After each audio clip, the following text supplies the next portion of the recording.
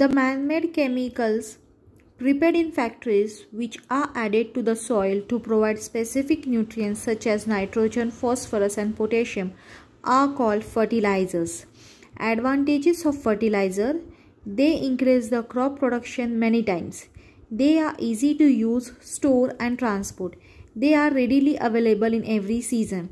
They are immediate source of nutrient supplied to the soil and used in the concentrated form. Disadvantages of fertilizers: too much use of fertilizers causes leaching of nitrates and phosphate into the river, causing eutrophication. Its regular use may damage the soil by suppressing the activities of nitrogen-fixing bacteria. Fertilizer should be used as per need of the crop or a soil. Otherwise, it may change the soil chemistry. So this was about the fertilizers.